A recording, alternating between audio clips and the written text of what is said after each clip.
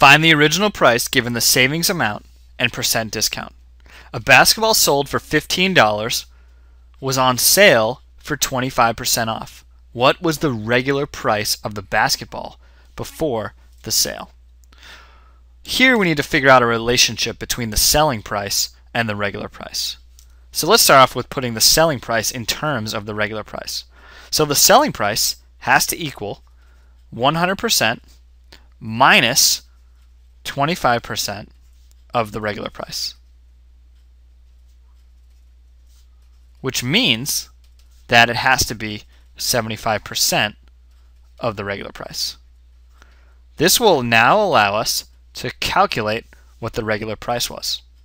We can simply do regular price equals 15 divided by 75%, and that will give us a regular price of $20.